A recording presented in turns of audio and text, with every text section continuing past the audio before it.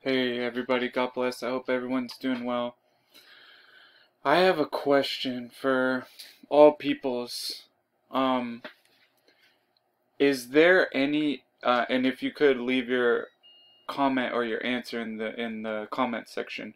Is there any circumstance or any point in your life or any circumstance under any condition as someone who claims to follow the Lord Jesus Christ and be a child of God or a saved Christian, is there any point or any